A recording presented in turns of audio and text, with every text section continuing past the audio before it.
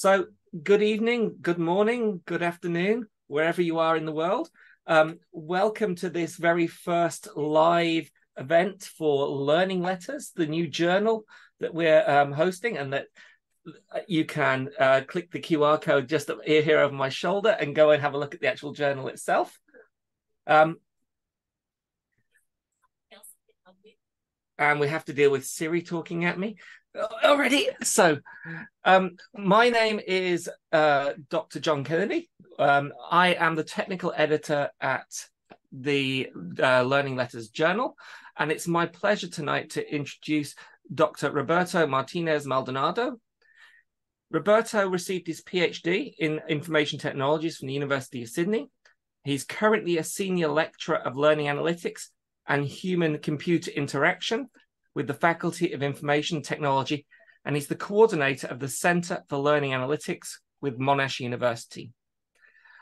He's going to talk to us tonight about his recently published paper on human-centered learning analytics, and I'm going to encourage people to use the question and answer chat box, the Q&A chat rather than the open chat, to drop any questions in as you go, and we'll do our best to answer them as we go. I'm going to hand over to Roberto and let him share his screen, and he can lead this conversation. Over to you, Roberto.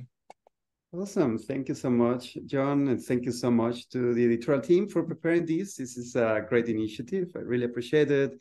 And it's also great to see so many familiar faces or names in the list as we are joining here for an hour to discuss about this topic, and also to new people that I'm really appreciate for your time. And I'm going to share my screen now. So this is a piece that I prepared because I've been working with a big team, and I'm just going to put their faces here. But before I start, I would like to acknowledge that I'm connecting from the Bunburan people's land, and I would like to acknowledge that this is the land that has been walked by different ancestors, and also ancestors are emerging. And now it's called Melbourne, but it has lots of cultural heritage. And also, I would like to acknowledge that the work I'm going to talk about is not only mine, is part of a joint effort. This is my current team. There's more people involved, but these are the colleagues and students that have been contributing to human-centered learning analytics, and also other colleagues in other institutions like Simon Buckingham, Patricia Santos, Janice Dimitriadis. We have been collaborating in organizing different initiatives around human-centered learning analytics. First disclaimer that I would like to have an interactive talk rather than just like one channel, but I'm also conscious about the number of attendees. So depending on how we go, maybe we are going to have a chance to interact more verbally. But in the meantime, if I'm talking or mentioning something, any question emerges, feel free to just put it in the Q&A, and then I can try to have a look and incorporate that into whatever would like to be sharing.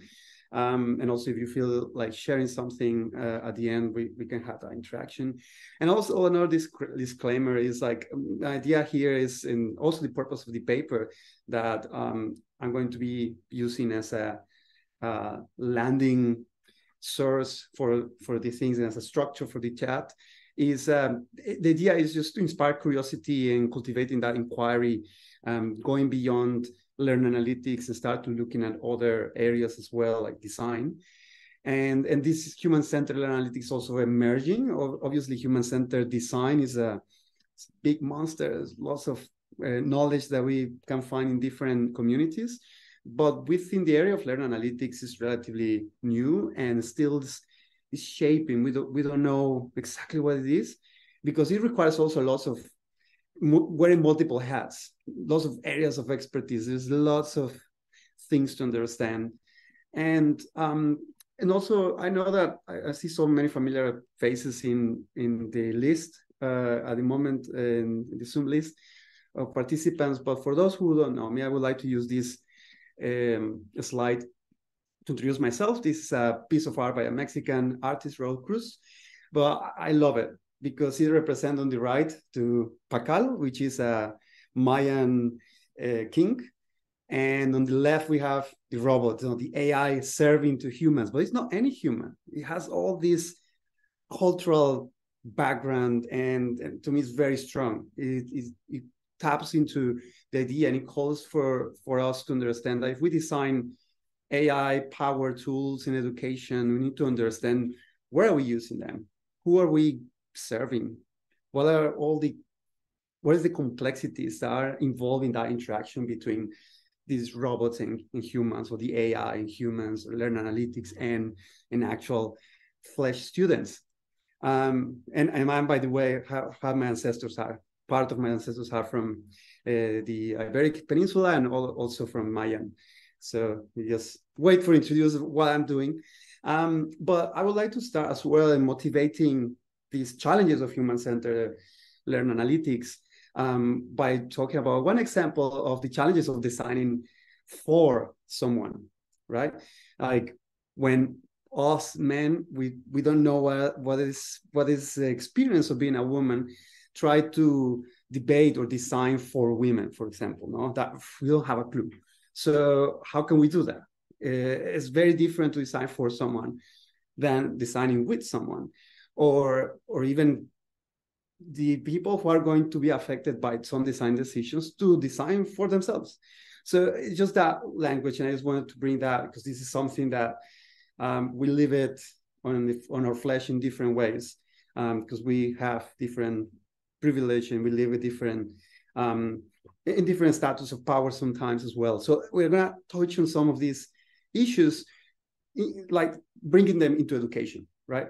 And this is important because designing for equity and justice is in the language of learn analytics. It was in the call for papers of LAC 23 of this year, is basically foundational. So this is also responding to that call. And also, I like to bring this piece by Dragan Gasevich and his two former students, now amazing researchers, and fully independent. And I like this because they talk about very early on that design itself is one of the three pillars of learn analytics. We have educational theory, of course, we have data science, and we can unpack all of that, but we also have design. And at least my perception is that we are talking not only about learning design, that's important, of course, but we are talking about design in general. Like how to design things, because in the end, that's what we want to do in learn analytics. We want to design things for people. And I think my screen just turned yellow because it's a bit getting later here. Is that also your screens? No, we've still got the nice bright. You got the nice. daylight. Okay, it's just my side. Okay, so I kind of. It's just your end going to sleep. Yeah, exactly. I'm fine with that, following that way. And this is another piece that I really like, which is about that talk is by Simon Buckingham-Schum and Simon Knight, that they talk about what makes this area exciting is that we want to give something to teachers and students, right? And when we start to talk about that, we're talking about interfaces, designing something, closing the feedback loop.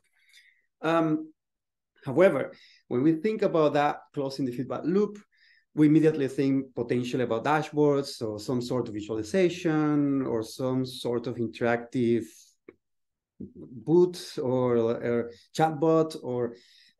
So let's take, for example, the dashboards.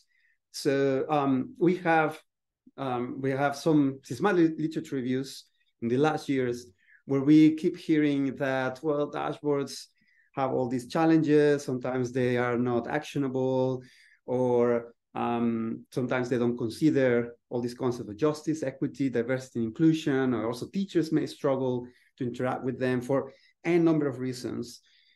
So it seems that there's a problem there, or an opportunity to address, and this has been started to be identified in the literature as well. This is the emerging literature in this area of human-centered learning analytics. There's a special issue editorial in JLA some times ago, and a fantastic webinar by Lisa Wise as well in the Solar webinar series. And she talked precisely about designing for versus designing with humans, and some key papers. So I'm just not going to go through this list. I'm happy to share the slides as well for anyone who is interested in the list of things that are going on. And there is some other initiatives going on at the moment, like we currently are co-editing with Simon Buckingham-Shum, Yanis Dimitriadis, and Patricia Santos, this second special issue on human-centered design for learning analytics. And there are some very interesting topics that are important, like bringing these ideas from co-design, participatory design, which are big areas that have their own identities and their own bodies of literature and knowledge, and all the other concepts that we have been struggling with in learning analytics, like adoption, how to integrate the voice of students, and all these questions that emerge. So I also got some questions from the Padlet, which I thought were very important, and they touch on some of these issues. So, for example, how do we actually have a long-term human-centered learning analytics study that produces actually something, right? And so I'm going to present one example, very fresh. Or, for example, how can we involve the students to design something for them if they don't know about pedagogy, which is one of the classic arguments that we've been having when we talk about this, the topic about expertise. So we're going to talk precisely about that. That's one of the key challenges. Or how to involve teachers if they are busy, right? How do we involve them in the design? And that's another critical challenge. But just following up with this preamble of why this is important, it seems it's important because also in the keynote on LAC 23, Yvonne Rogers was invited, which to me was amazing because she's coming from human-computer interactions. I know her from my background, human-computer interactions, since I was doing my PhD. And she was talking about pretty much the importance of human-centeredness in learning analytics tools. It's really interesting. And at the same time, there are voices, this fantastic piece by Charles Lang and co-authors, where he also questions, like, okay, what do we mean by human-centeredness? Which I also recommend that piece to be read, because it's important to read all the different voices about human-centeredness. So what is human-centered learning analytics? I feel like this is an evolving definition. This is the one I proposed in this piece, just recently published in the Journal of Learning Letters, which is inspired, and I need to acknowledge that, on the work I did for the Human-Centered Learning Analytics workshop this year, inspired as well by the intention of the Learning Analytics conference to be focusing on trustworthiness. And that trustworthiness makes a connection with human-centered AI, which is another area outside learning analytics where there is also the intention of bringing human-centeredness and not just co-design or not just designing with people, but many other concepts that are important to consider. So well, I'm going to leave this here, but the idea is to develop trustworthy and reliable systems, right? We even don't have here in this definition designing with or co-designing or doing participatory design, because that's kind of assumed, but we're going to talk about that, right? Why is it assumed? Is it just because we use the word human-centeredness, or is maybe because to really know the intentions, preferences, interests, and values of people, we cannot make assumptions. We cannot try to wear the shoes for other people, right? So we will be back to that initial image that I showed at the beginning, not designing, assuming that people have certain needs and intentions and preferences without really knowing. But I'm just stepping forward too much. So let's just dive a little bit into human-centeredness before I start talking about the challenges per se. Just as just to showcase a little bit of the work where these challenges emerge. Because in the piece is very short, so I didn't have enough space to talk. Well, we have been doing this work here and there, and we learned that these are the challenges. So I wanted to provide that kind of background. And some of the initial work that we started with Carlos Prieto Alvarez, who's a former student who brought this knowledge as well about using design thinking, co-design to really involve teachers, learners, researchers, developers, all the different stakeholders in the design process. And many of you, I'm sure, are familiar with design thinking, but the main idea of design thinking is that there are some phases, like first you need to understand, and then maybe once we understand the problem, then we move to creation of prototypes, and then also delivering and starting with this iterative process. But the important thing to me, the design thinking, is that it's a double, there are multiple triangles, if you can see here. This is the most important thing, that is understanding that design requires this divergent step and before we go into convergence. So we really understand in divergent stages what is the problem and what is the design space. And then we synthesize and converge. Okay, this is what we're going to do. Okay, how do we do it? Okay, we have these different ways. Oh, dashboard maybe is one way. But if we originally say, oh, our project is to build a dashboard, we cannot do this because we already converge. There is no openness for divergence.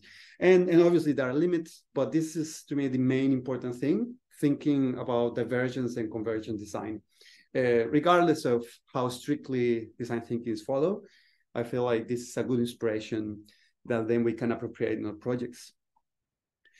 At least not to start with, we're going to build a dashboard. That's already opening the design space and the opportunities to deliver something that maybe is going to be more helpful in the long term.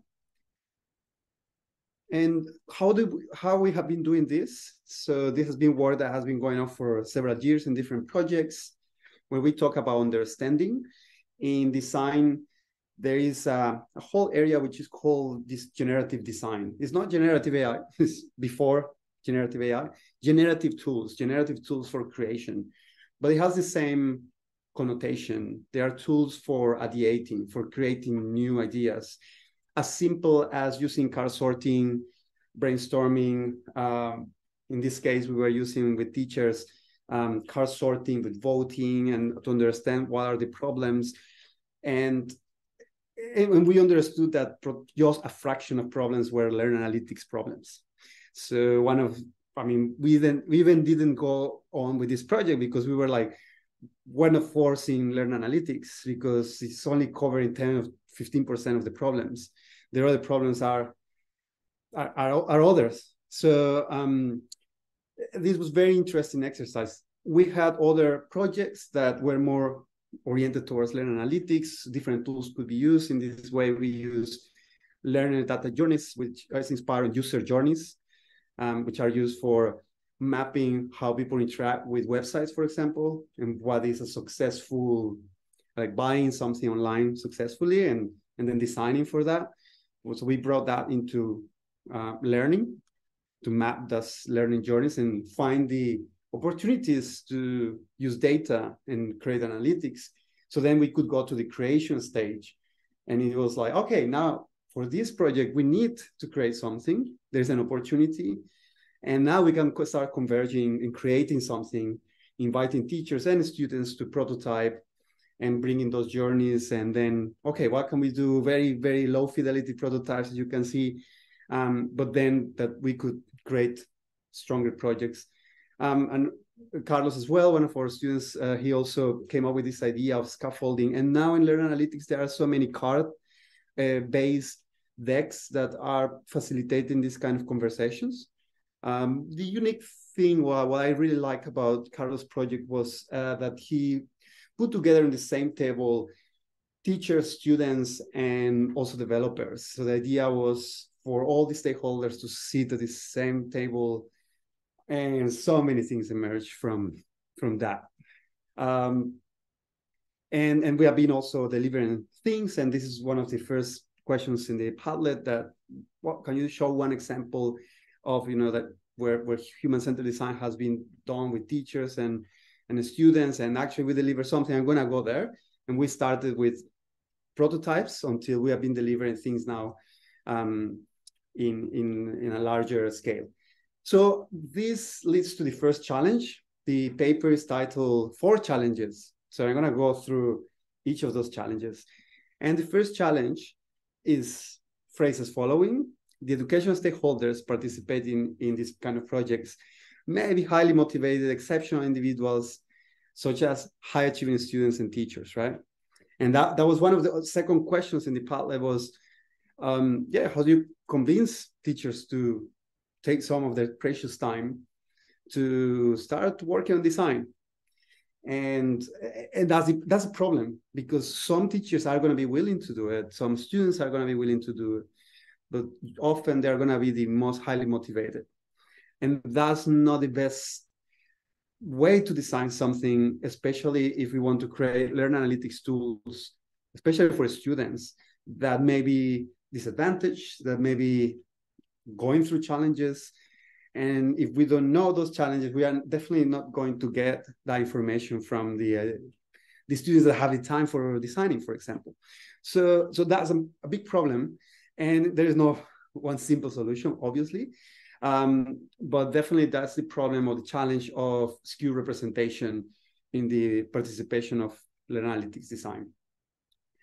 So there are some potential strategies, things that we can learn from the existing literature and existing tools that are there, that we can start to use, put to the test in our educational and data intensive scenarios, and maybe come up with new ideas. And that's why I meant at the beginning, I'm not going to provide proven solutions, because we are struggling with the same challenges. And I feel like the idea would be to start working on identifying these challenges and start working together as a community. Potential strategies exist. The one that is really interesting is designing solutions for underrepresented users, but like really taking that as the goal. So kind of like, and this is documented. They provide in the paper. I provide another reference as well besides Nielsen, and in the area of design, it has been shown that if we design for the underrepresented populations, let's say the minority of students based on some characteristic that we identify, for example, the students that cannot cannot complete the first part of the assessments, for example, which maybe is going to be 10%. So if we design for them a tool that works for them, the chances that the same tool or the end product that ends up being designed for them, that it can work for other students, for the rest of the population, are higher than if we design for the 90% of the population. Most likely, the resulting tool may not going to work on the 10%. So these may help us to then find the strategies, or put together strategies to engage with that 10%, designing for them. And if we can solve and address their problems, is most likely we're going to be addressing the problems of the wider population. That's really interesting. That's well documented. And it's something that potentially we can start doing. We haven't done it because we have been working on other projects, because there's so many things that can come up. But it will be very interested in if there is any conversation, any opportunity for anyone that says, oh, they have this problem, let's work together. That would be awesome.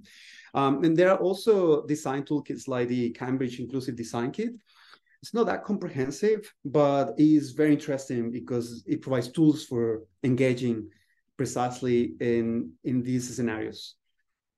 And I'm going to jump to an applied scenario. So I've been talking about, oh, this is not the kind of a scenario I'm working. We're working on this scenario. This is one of the ongoing projects, very exciting, is in the area of healthcare. And some of you may know me that I've been working in the area of multimodal learning analytics for a while. But to me, it's more like working in scenarios that involve face-to-face interaction, because I just really love that. And since I was doing my PhD as well, I was always working in classrooms, more recently working also on how the teacher moves in the classroom, how people interact with the teacher. And in these scenarios, first time I saw it, it was like, wow, this is amazing. So many things are happening. People are moving. These are 4 nurses working on a fully immersive scenario. They don't know what's going on. They need to figure out, find evidence. They have 4 patients. There are different variations of the scenario, but the idea is they enter into a room. It's like an escape room.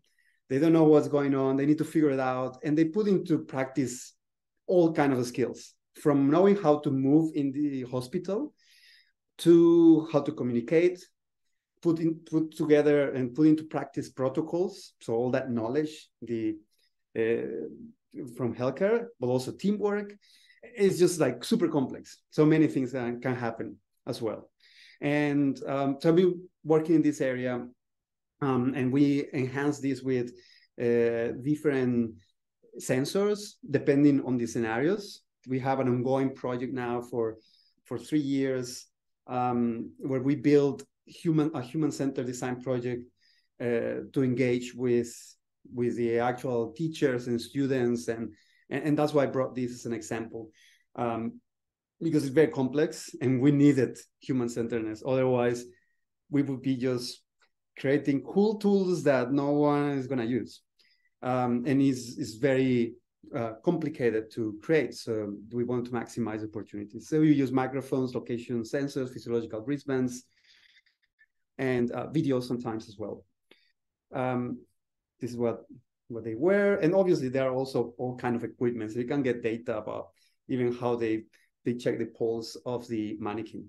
This is really cool, really complex, because I know that you have been working in different areas. So some of you have been working, for example, with audio, and you know that just working with audio is a whole thing.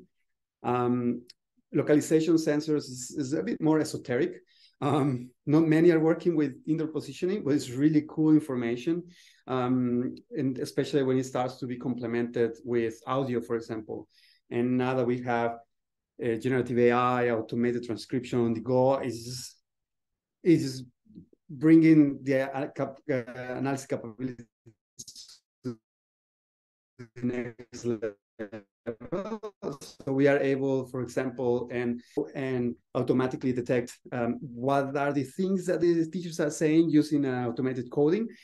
So this is more like the sophistication of the AI. So it starts to be very complex. And also we can use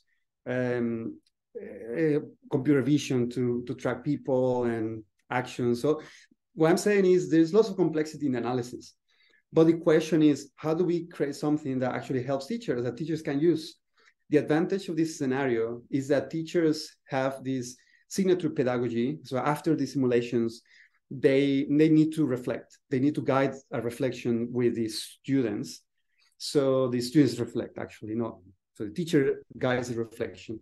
And the debrief, similar to other teamwork scenarios, to other kind of trainings that are done in different areas. Anyway, so the idea was, this is a great opportunity. We detected a few years ago about, well, this is a great case for using learning analytics, because teachers usually use the memory. They write some notes, and then they need to lead a whole debrief for almost an hour, so longer than the actual learning scenario. And there was an opportunity to bring evidence that then the teacher can use to also guide that reflection, and also to help students to see themselves in the mirror. It's like, oh, all this was happening. So we have been designing this. This is just fresh from the oven. This is an actual tool that we call it. It's an orchestration of the multimodal learning analytics tool. This is in a tablet, and the teachers co-designed this by themselves. We actually struggled to convince them not to follow our path, We follow like strict co-design, so they need to make the decisions as well. And this is a tablet that they use to then send some visualizations to the screen in the actual classroom, and then they can use that to facilitate that reflection. And this is amazing work that was mainly led by Vanessa Echeverria and as a postdoc in our lab, and students and that were doing an intensive work. And the cool thing is that in the first 2 years of this project, we were dedicated mostly to doing data collection, and we were doing the design for the teachers. But then the last year we said, no, let's do full co-design, and the teachers became our partners. We were having meetings every week or every 2 weeks for several months, and there were design sessions. So not just one-off design session, it was several iterations, and they were designing different parts of the system. I'm not gonna go that deep into them, into all the different features. This is just the more flashy one with the visualizations, but they also designed the whole socio-technical system. So that includes also their practices. So they also design the practices around the use of the visualizations, which is something that we shouldn't ignore, because otherwise we just design a tool. What happens with the designing the whole, well, that's part of the learning design, right? So design involves both things that are in the visualization, but also designing the whole context, designing all the epistemic side, okay, how are we going to use this visualization when, oh, I need also to make notes. So you can see on the right, there is some notes there. So there's another tool they use, and everything became like a whole system where Learn Analytics is the actual tool, is just part of the whole ecosystem. So it was very interesting. And obviously that brings lots of challenges. And the second challenge, and that's the natural flow, is the second challenge is how do we put how can we put ourselves in the shoes of others? That's really hard, as I was saying at the beginning. So designers often commonly cannot really understand what teachers and students really need. We may make assumptions, and this starts to touch on one of the several questions that we discussed in the HCLA workshops, and one or two that were in the Padlet, which is, there are even papers about them, is like, okay, how can we involve students in the design of a Learn Analytics tool if they don't know about pedagogy? That's true and completely valid.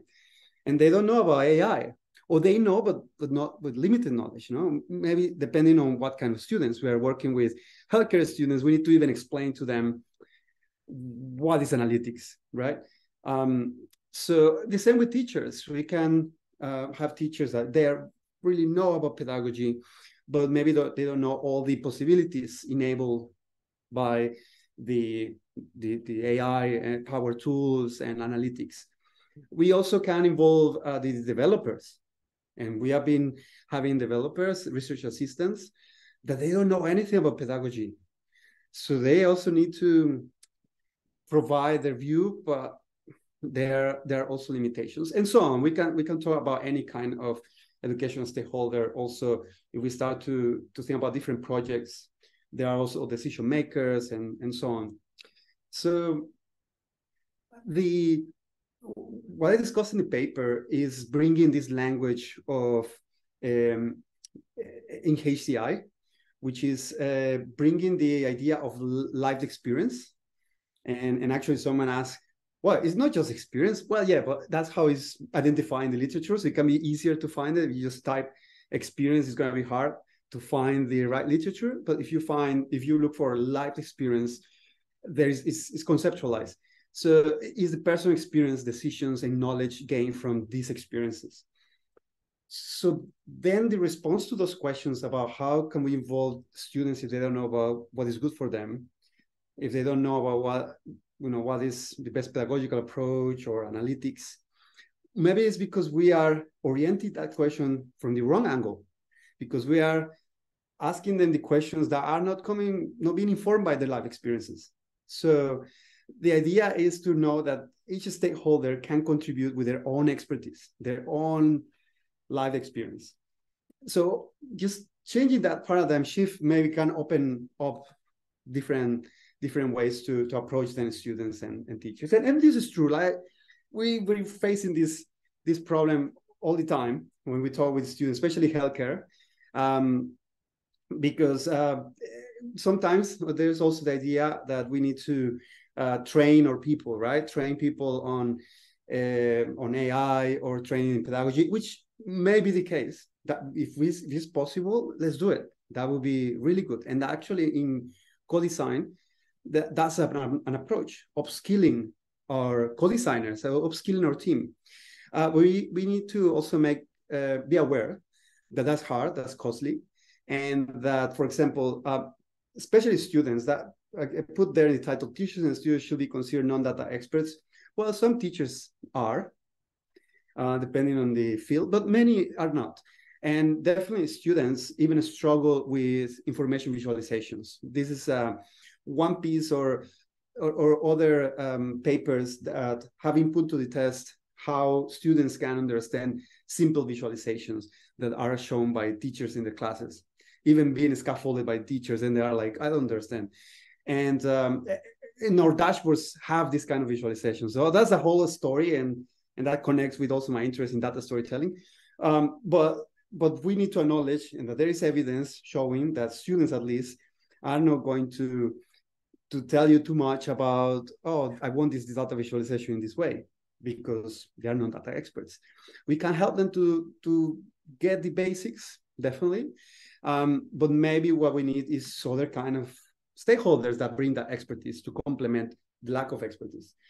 And the third challenge, kind of related, non-data experts are unlikely to be aware of the implications of learning analytics design choices, right? So this suggests the need for new methods, particularly tailored for teachers and students. That's why I was talking about human-centered learning analytics. At the moment, we are borrowing the knowledge from human-centered design practices. But maybe there is something unique about learning analytics, about the educational system. One potential unique aspect is that, especially for the students, if we involve students in the design process, we know that the students are always a moving target. They are always evolving. They are not static. They are not, I mean, if we are going to create a learning analytics tool for first-year students and we co-design with first-year students, we're not designing with them. I mean, we're designing with them, but they are not going to be the users. We are designing for the next generation. And maybe the next generation is different because also the world changes and the needs of students change and the kind of tools they use and the kind of problems change. So that would be different compared to, let's say, designing in a community and we design with people and they are going to be the final users. So maybe there are unique aspects in education. But in any case, to potentially overcome these challenges of lack of expertise in, especially in AI and analytics, which is one of the main things that we are gonna face, is collaborating with data and human data interaction experts. So to bring that expertise, to actually potentially bring HCI as a core part of learning analytics as well. And I know that I've said this once in a forum in LAC, I remember, and sometimes people remember that once I said, oh, I can see learn analytics is like a kind of HCI sub-community. You know, if we want to close the loop, and design is one part of it, and we create interfaces, that sounds like HCI. Okay, maybe it's not, but there is lots of commonalities and we can learn a lot from it, I guess. And I've seen this in others' work. This is not my work. This is awesome work by Ken Holstein during his PhD. He came from ideation using generative tools to then ideate for the future. And I think this is going to become real sometimes, a dashboard with a augmented reality lens, maybe even from next year, once we get that Apple Vision. But anyway, whatever we create, I always come back to this paper by Per Truniking. I know that it was centered on CSEL, but I love thinking that every time we are doing design of new tool of learning analytics is, okay, learners are not to be seen as passive beneficiaries of a superior control entity. And this is so powerful. And it precisely brings this idea of power, right?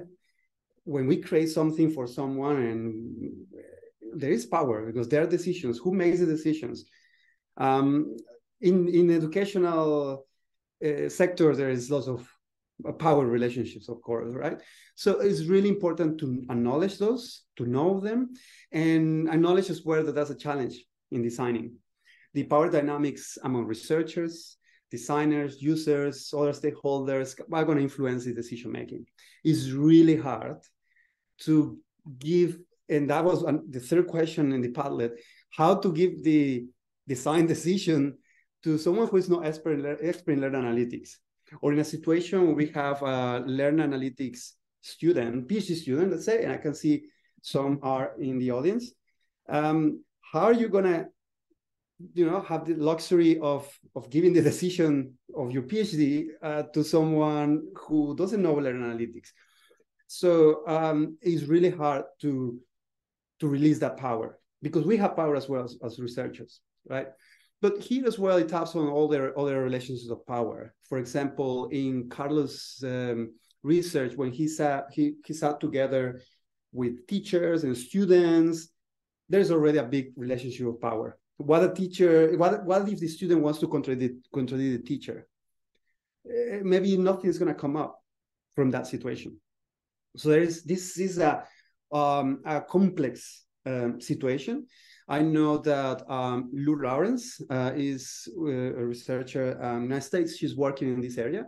So it would be really good as well to start building that collaboration around how the relationships of power influence decision-making in learning analytics.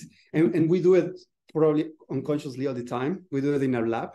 And the first time that we tried to avoid it was in this long project in healthcare, where the teachers started to make decisions. And we knew that some decisions were leading towards something that was going to fail.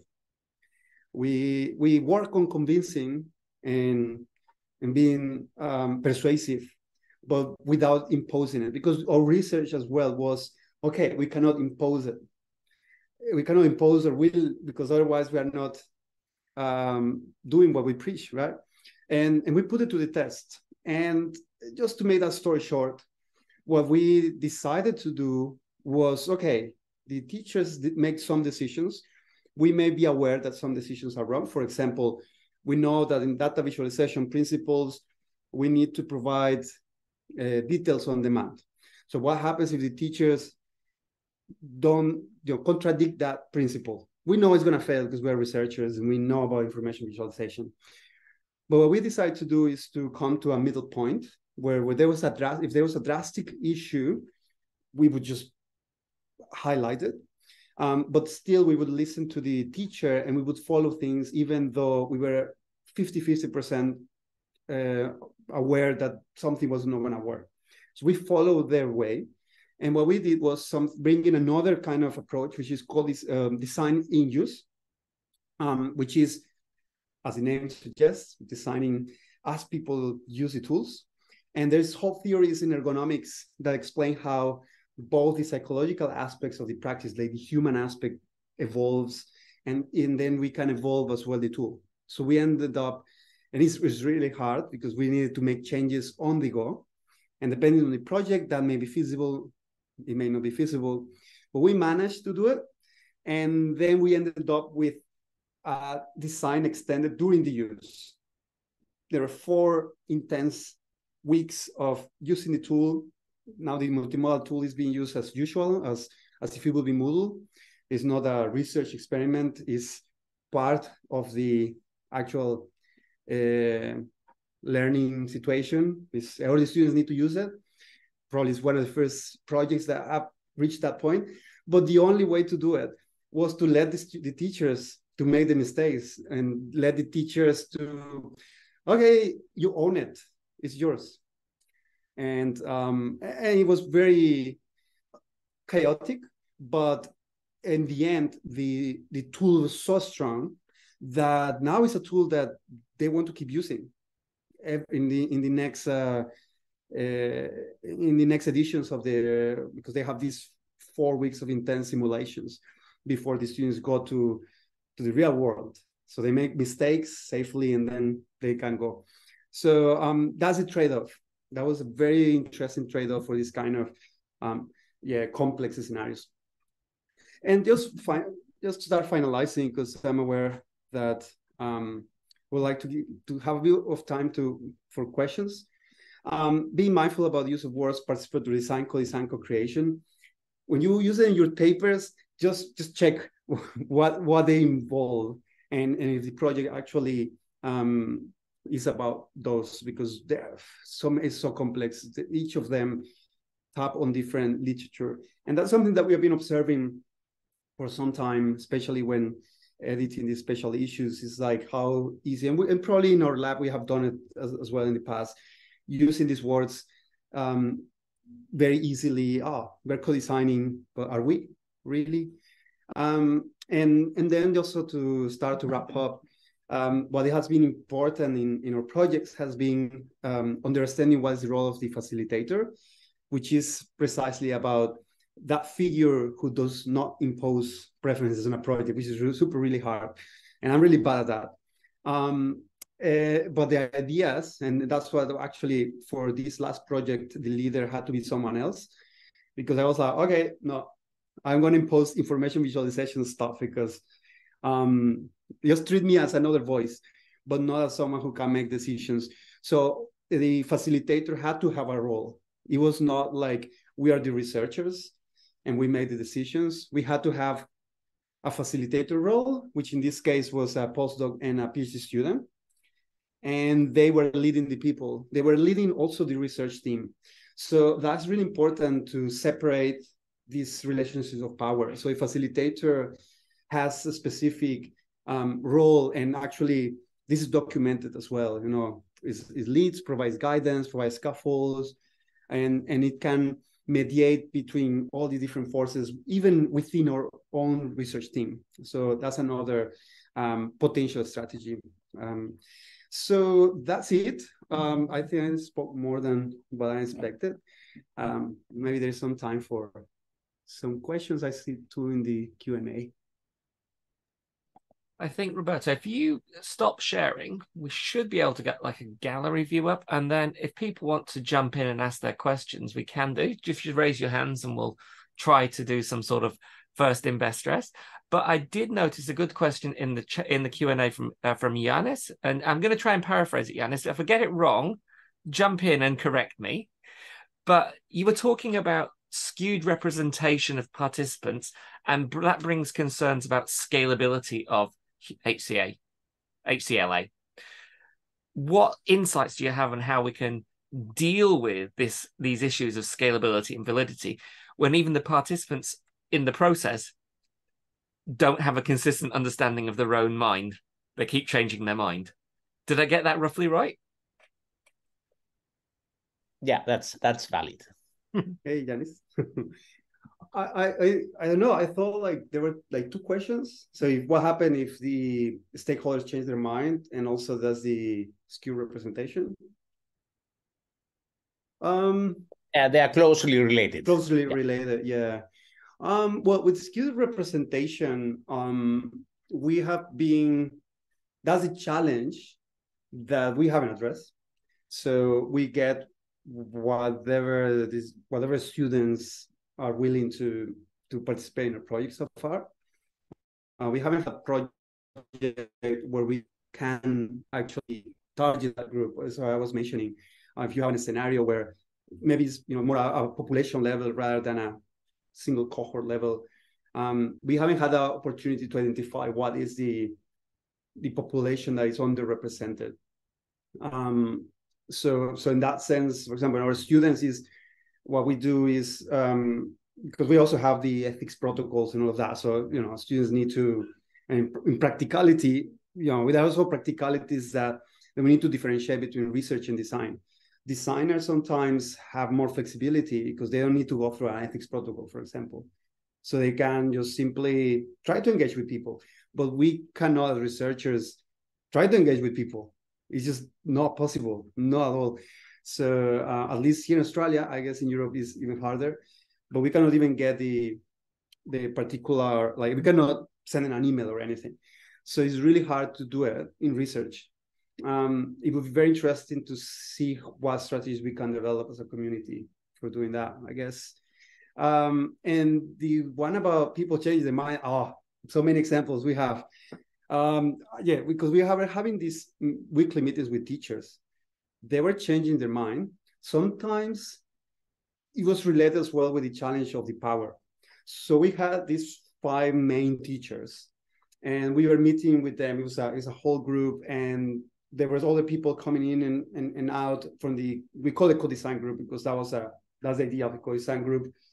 They follow up week after week.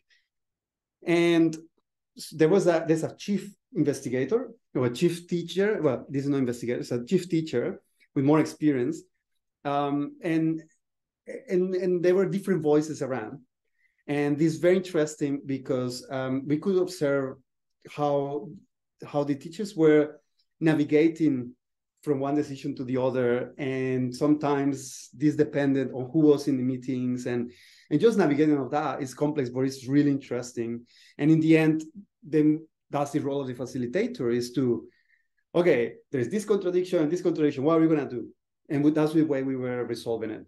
So our solution was, we need a facilitator or 2 in our case, and the facilitator needs to look at that and also to resolve the contradictions between different types of stakeholders, which was external learn analytics researchers. So in this case, is a collaborator from another institution, and ourselves bringing different expertise. So the facilitator was the key to resolve those conflicts. But I feel in those conflicts, there was lots of knowledge gain. And in the end, that was the richness of the process. So it was really good to have those different views. And we learned as well about the relationships of power a lot. Picking up on that, there's another question in the Q&A from Sanika. And again, Sanika, if I get this wrong, just jump in and correct me. But Sanika asks, and I'm going to tweak it slightly, are there any specific qualifications or expertise we should be considering when we're selecting our stakeholder panels? How do we get that balance right in the panel selection? Or I suppose, what's the risks of if we get it wrong as well? Yeah, but I see another one, which is about the stage, on which design should be HCD. Yeah, the right balance. I think we also need to be practical. Like in our case, we want to have all the stakeholders in the same table. That's our aim. In practice, it's hard. We have lacked the students several times. We had to interview students afterwards, and that's not really co-design. It's like, okay, students are here and we need to interview them when we have the chance. But then they're not sitting with the teachers, and that can create this imbalance as well in perception. So, I mean, I think we need to be practical, aim for bringing as many voices. So at least if we recognize, okay, we're going to build a teacher's tool, and that has been one of our projects. We build a teacher's tool, and we involve students in the process. And we were asked when we had a publication, why do you bring students? Well, because the teachers were looking at the representations of the students. And for us, that was important to know if for the students, that was a valid representation of themselves. So I would say we need to bring all the stakeholders as possible, but well, if it's not possible, then we don't. And then regarding the stage of the study should be HCD. I think that I cannot be prescriptive, like we sometimes do stuff that are not HD, human-centered design, depending on what. I feel like once we are talking about the interface, we should. Sometimes there's a literature review we're working on at the moment, and one of the findings is that human-centered design obviously is usually applied when there's an interface, but also there is some cases in which HCD could be used when working to create the algorithms that then are going to be used to make automated decisions. Because some automated decisions don't have an interface per se, but they can have an impact, like even more impact than an interface, because they make automated actions. And that's the interface. So it's very risky to say when. I think, hopefully, ideally, all our learning analytics research should be, because that's also the aim of human-centered AI, is to think that the algorithms are going to be there everywhere, are already there, but are going to be even more pervasive. And we're going to be interacting without noticing. And if we don't create them based on human-centered design principles or human-centered AI principles, we don't know what are the consequences, and people are not going to know, and we can end up doing things that are not done with integrity. Okay, a question that appeared in the chat, and I think I'm going to paraphrase it slightly, comes from Addison Lawyer, and if I got that wrong, I apologize. We're asking the question, wondering where teacher-focused learning analytics becomes different from learner-focused learning analytics in this whole human-centered design. Do we need, I'm guessing the question is, do we need two parallel processes? Well, that's very interesting. Maybe it's for a longer, I know I'm conscious about the time as well, but that's like a longer conversation. I guess it's a paradigmatic, but I think in our case, as the example I just mentioned, we have involved students in the teacher-facing dashboards, in the design of them. And it has been really good, because then we know that the students say like, oh, this is not me. And we recently as well, this dashboard we designed with the teachers, we showed it to the students for the purpose to design an interface for them. So to adapt that into something that can be used without having the teacher, for them to do other tasks. And that was also very productive. So I guess it depends on the project. I wouldn't put that barrier between learner facing, teacher facing, because it's a whole system. And if we start to divide that way, we are losing track that we're talking about a whole system. If there is a teacher, there is a student, right? So all teacher-facing dashboards involve students. If there's a student, well, there are some pedagogical paradigms, and we were trying to remove teachers. Maybe that would be the situation. But as far as I know, or at least in the projects where I work, there's always a teacher, there's always a facilitator, so I wouldn't separate them. So it's always consider it from multiple viewpoints, but it's one system. Yeah, and learning designers as well. Maybe there's not the same people as the teachers. They should be included as well. We could go on forever on different perspectives. Yeah. There is one more question in the Q&A from Penny. She likes the story about allowing the accident to happen, even though you knew it could be a potential car crash, with the learning analytics and the data visualization. But the question is about, at what point, or do you even take existing designs for learning analytics that are actually out there in practice and use it as inspiration for your new design process? Are you always starting from a blank slate, or do you start from, we have this, what can we do with it? Penny, if I've got that wrong, just jump in and make it better. John, just the idea that you might have used existing designs. Hi, Roberto. You might have used existing designs as part of that code of working with the teachers. Yeah, I totally agree. And I think this same approach can be used for redesigning things. So not to start all the time from, oh, what are your needs? Because if you start to from that level, as we have in one project, we will realize, okay, this project is not learn analytics. Let's try to solve other problems. Oh, that's an education problem. So many times we need to start from either like a notion of, okay, this is the boundary. This is the problem we are addressing, is where we start to diverge, but we converge into something based on some previous educational theory, studies, a situation.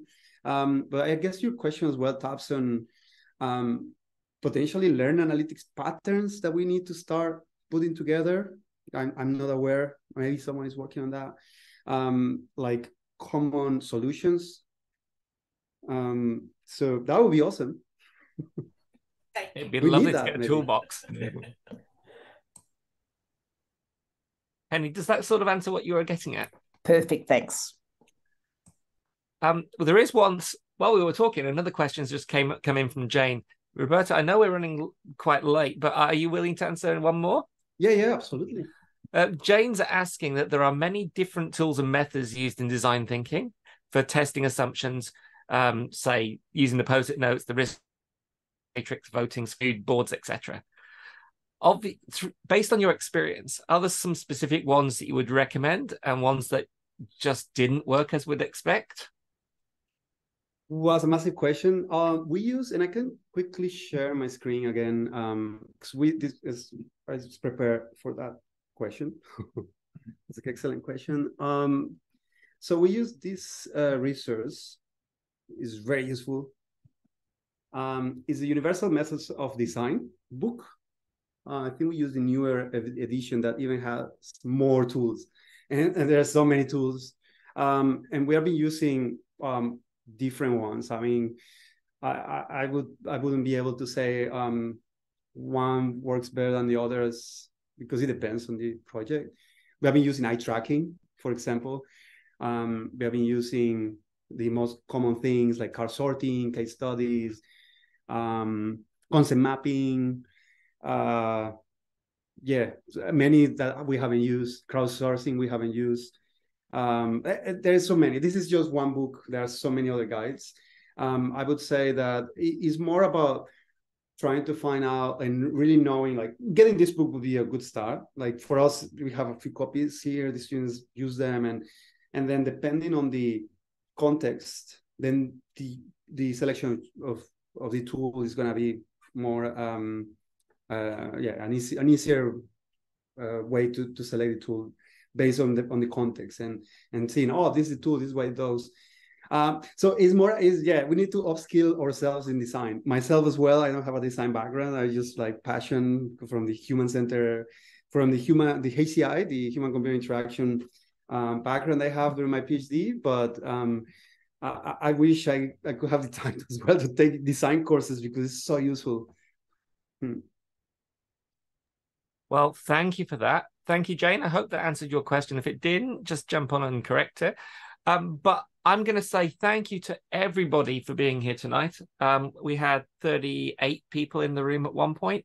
I know, well, I say tonight, but I know for some people it's very early in the morning, and for some it's mid-afternoon. Again, I'm going to point out just above to the right to my right ear, there should be a QR code. That will take you to learningletters.org, which is the website of our journal. We're interested in continuing this sort of conversation.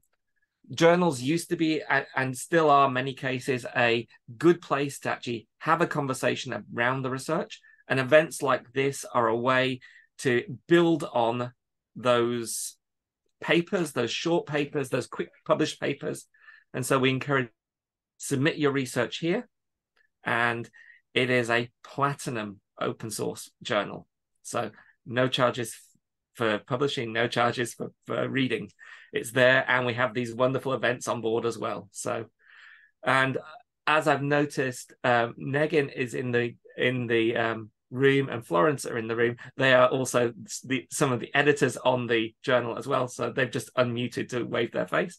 And thank you, Roberto, for contributing to this session. Thank you so much, everyone. Thank you so much, John, Negin. Yeah, have a good evening, day, afternoon. Yeah, and if we don't see you, have a good morning, good afternoon, and good night. Yeah. I think that's something close to the line. Yeah, exactly. Thank you so much. Thank you to everybody. So much, Roberto. Thank you, Negin. Thank you, everyone. Take care, everyone. Thanks for joining us. It's Pablo.